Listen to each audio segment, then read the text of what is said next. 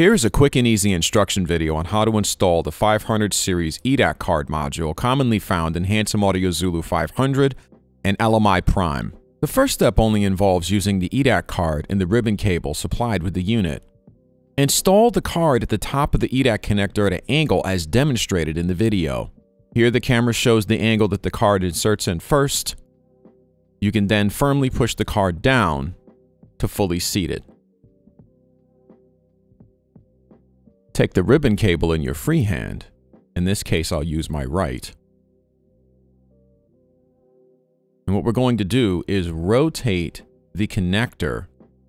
So now we're going to rotate the connector. Then with our left hand, we'll take the module now and install the ribbon cable until it's firmly seated. Next, you install the module into the 500 series chassis. This demo unit doesn't have a faceplate, but once it's inside the chassis, you then take the supplied thumb screws and place them at the top and the bottom. To reverse it, you simply pull the module out, detach the ribbon cable,